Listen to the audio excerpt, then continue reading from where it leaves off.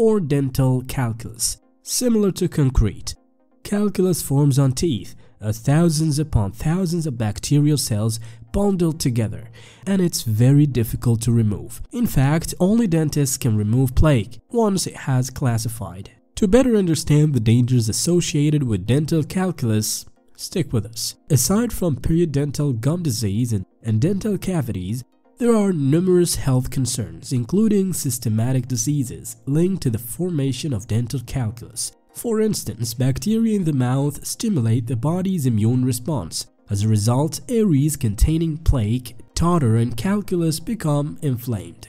Plaque leaks through the inflamed gum tissues and into the bloodstream. This is a clear danger to an individual's overall health, increasing their chance of developing cardiovascular disease, as well as arthritis, diabetes, and premature birth in pregnant women. You must remember that you can only professionally remove tartar.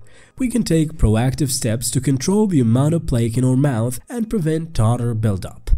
As mentioned earlier, tartar can only be removed by a professional. During the procedure, the dentist uses an ultrasound device with a small nozzle to remove tartar from areas or spots that are hard to reach. The process of tartar removal may or may not be painful and is dependent on several factors. If you have sensitive teeth or diseases like gingivitis or periodontitis, removing tartar will be somewhat painful. Overall, oral health plays a big part in determining the amount of pain you will experience during any dental procedure.